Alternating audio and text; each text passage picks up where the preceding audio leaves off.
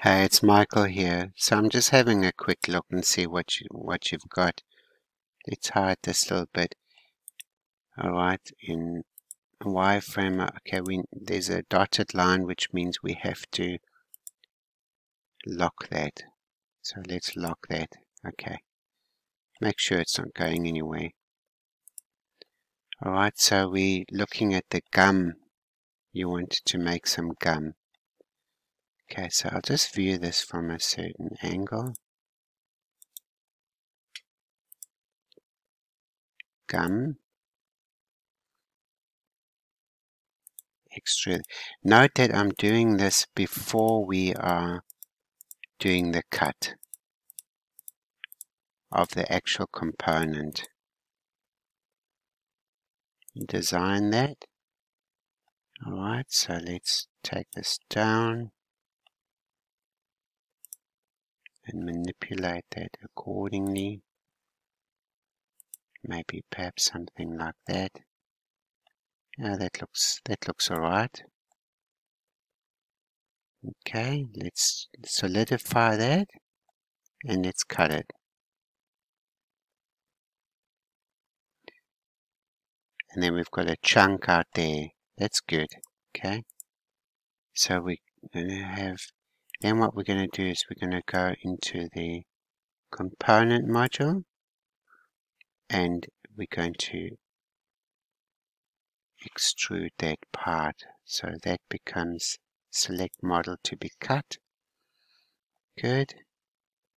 We'll choose this component here and we're going to extrude this outwards like that, and the other one down if need be. Okay. Okay, let's have a look at that. That's looking good. We can hide this. Let's just hide this. Okay, like that. And then, of course, we're going to apply cut and clean.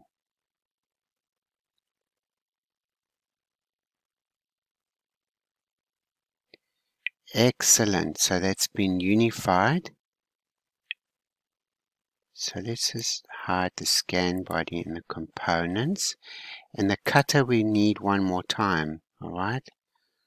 So let's unhide. Let's unhide. No, we don't need this one.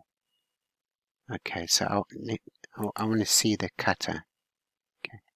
This time around we need to use that to make a cut.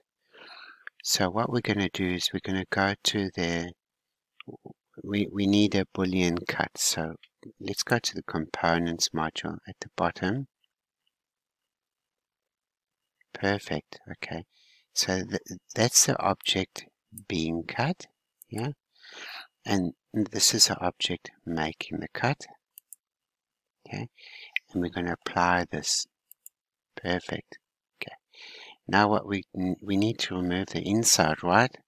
So go tab, select a vertex, go to the model designer and click on clean. Excellent. Okay, we've lost the color.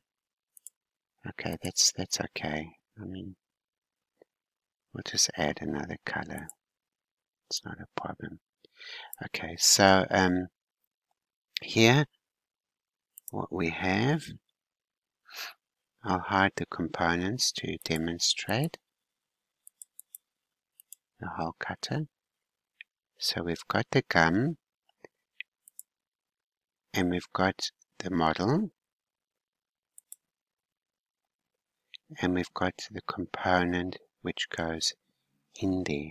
Now if you wanted to make a hole there, we should have made a cutter for that earlier, which we don't have, but you can punch a hole through there if you want to with a curve cutter if you want to. Let's have a quick look in cross section. Yep, that's looking all good. So you could just punch a hole through there if you wanted to. Okay. So it seems to work on my side. Let me know how you go. Awesome. Okay, cheers.